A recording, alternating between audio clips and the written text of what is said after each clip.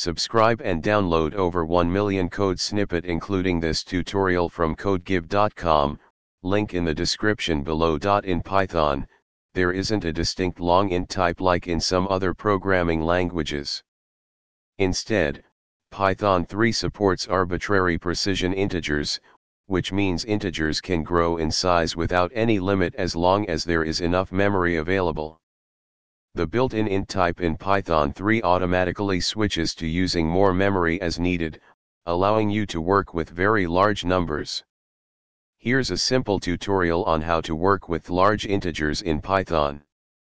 In Python, you can declare large integers like any other integer. The interpreter will automatically handle the storage and precision. Here's a basic example. You can perform various operations on large integers just like any other integer. Here's an example with addition. If you're working with user input or reading from external sources, you can use the int function to convert strings to integers, even for very large numbers.